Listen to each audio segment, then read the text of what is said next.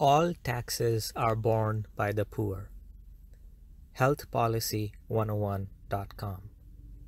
There is no dearth of politicians who would like to tax the rich more to fund all kinds of social programs such as free healthcare or even free tuition in college. However, everywhere where these policies have been tried, we see disaster. Why? The answer lies in how people save and spend their incomes.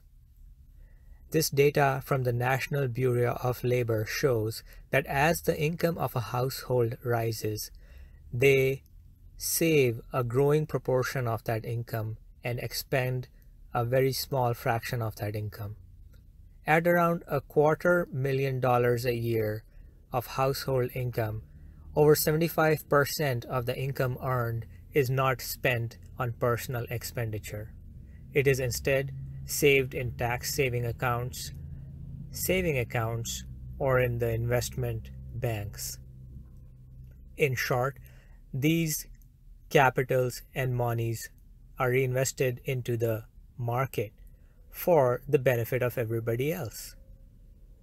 In fact, although we do not have data for millionaires and billionaires of our country, it is easy to imagine that for a person making over $1 million a year, over 90% of the income would actually be saved and less than 10% of personal income would be spent on personal expenditure. The income saved or not spent on personal expenditure represents the capital that is invested by the earner into other means of production in the society, such as opening a new shop to make available goods and services to the society, or opening a new distribution center, a retail center, buying a crane to make more houses for everybody. Therefore, the implication of this is that when the income of the rich is taxed, there is only marginal effect on their personal expenditure, and the more significant impact is that the means of production of goods and services in the society get into the control of the government. And that is our rule number 1 for this talk. Taxing the rich does not affect their lifestyles much. The primary effect of taxing the rich is the transfer of means of production of goods and services to the control of the government. The effect on the lifestyles of the rich is marginal when their income is taxed. Now let us take a look at the consequences of this. Shown here is a representation of how our economy is organized. To the left, you see that there are some rich men or women who own a lot of means of production, such as, for example, factories. On the right, there is the government sector, which taxes the private sector and sets up, for example, a hospital for the benefit of the people. Now, as we discussed in rule number 1, if the government has been able to tax the rich people and open a hospital, this implies that at least one mean of production has to shut down, because the resources that go into running this government-run hospital have come from the private sector, or have come from this means of production, such as a factory that would have otherwise been open. So we're going to shut down one of the factories because the government has opened a hospital. Now, one of the features of a government-run operation is its wastefulness. There is no doubt ever that government operations are wasteful. Let me give you an example here. I'm showing you the annual expenditure per beneficiary by various government healthcare services, such as the Veterans Affairs Administration, Medicaid, Medicare. And if you look at these numbers, these are annually per beneficiary. So you can see the government is spending a lot of money, and the services that the beneficiary gets are probably not worth the amount of money that the government is spending. So government spending is always wasteful, and the implication of that is to provide a given level of service, instead of just one factory having to close down for the government to run its hospital, we have to have more factories closed down, because the government is going to need a greater amount of resources than the private enterprise to provide the same level of service. Okay, so let's go ahead and close a few more factories here. So we can assume, for example, that these factories were manufacturing refrigerators that closed down. And what we see now is that in this economy that we have depicted here, the production of healthcare has gone up, and it's even available to people for free. But at the same time, the production of refrigerators has gone down. And due to the wasteful nature of government operations, government regulations, and government prerequisites for qualifying for free stuff, what happens is that the total production of goods and services has gone down.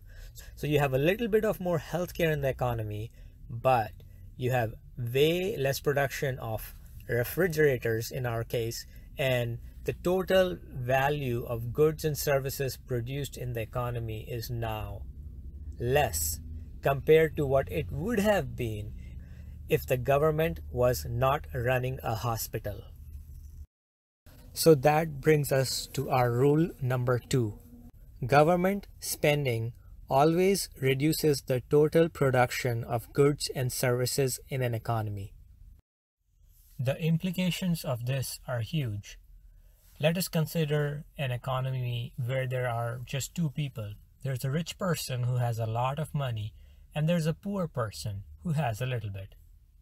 Suppose a car becomes available in the economy. Who do you think will buy the car? I think the rich person will buy the car with his huge amount of wealth.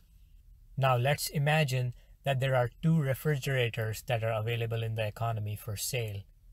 I think both of these individuals would be interested in buying the refrigerator. But hold on a second, we only have 1 refrigerator that is available in the economy for sale, because the factory that could have produced the other refrigerator closed down when the government taxed the rich individual so that he could not invest in his refrigerator factory. So now we only have 1 refrigerator that is available for sale in the economy. And what do you think will happen now? Well, what happens now is that the price of the refrigerator goes up. And it goes up till it becomes unaffordable for the poor person, so that only the rich person is then able to buy the refrigerator.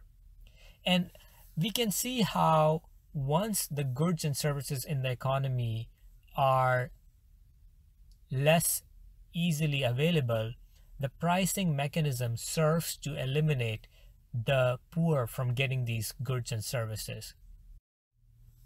Now, granted that the government did create a healthcare operation, and the poor person now has some amount of healthcare available. However, as we discussed before, the healthcare that is made available to him would be of much less value than the refrigerator that would have been available to him without the government taxation and spending. So let us recapitulate what we have discussed so far. The first thing that we established here is that government taxation, especially of the rich person, does not affect their lifestyle much. The primary effect of such taxation is to transfer the means of production of goods and services in the economy to the control of the government. The second thing that we established was that when the government controls the means of productions of goods and services in the economy, the total production of goods and services goes down. So when the government is hiring people, when the government is buying land, when the government is buying hospitals, the total amounts of goods and services that are produced from these resources, when they are operated by the government, goes down. Government expenditure is always wasteful. And then the third thing that we finally showed is that because the rich are still richer in spite of taxation, these reduced goods and services are primarily withheld from the poor. And therefore, the poor do worse off. And that leads us to the conclusion of this talk, which is that the burden of all taxation, the burden of all government spending is borne by the poor. Does not matter how that funding that the government derived is sourced. It could have been sourced from tariffs. It could have been sourced from income taxes. It could be sourced by selling government bonds. It could be sourced by printing money. Doesn't matter. But the person who bears the brunt of the government's wasteful expenditure is the poor person.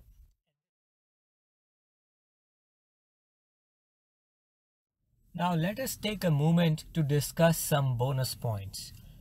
It is important to keep in mind what we just discussed, but it is also important to note what we did not discuss. There are a few things that we did not discuss. We did not discuss keeping the wages of the worker high. We did not discuss about preserving jobs in an economy. And there is a reason we did not discuss these things. Jobs don't lead to prosperity. Having high wages for the worker does not lead to prosperity. Having equal wages among all the people in the economy or equal wealth among all the people in the economy does not lead to prosperity. We need to have rising production of goods and services, and that is what leads to prosperity in an economy. And to give you an example of why this is important to keep in mind, let us talk about tariffs. Tariffs are excellent in preserving jobs in a sector of the economy, in some part of the economy. However, the problem with tariffs is that they necessarily reduce the availability of goods and services in the economy. Once you put tariffs on imports, it is less likely that you will have imported goods and services in the economy. And again, who will be deprived of those goods and services that are now less plentiful? It is the poor. Will the poor have more jobs? Oh yes, there will be people who are working in steel mills, who are working in car factories. However, the total availability of steel, the total availability of cars in the economy will go down, and that will be felt the worst by the poor.